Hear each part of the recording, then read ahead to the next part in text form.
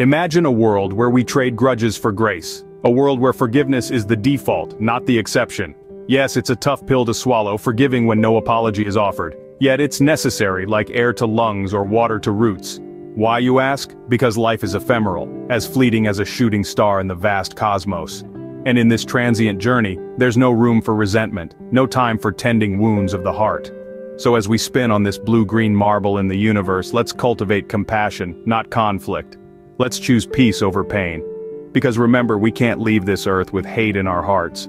So when the time comes, let's depart with love, light, and a legacy of forgiveness. That's the true essence of humanity. That's how we truly become stars in the grand cosmic ballet.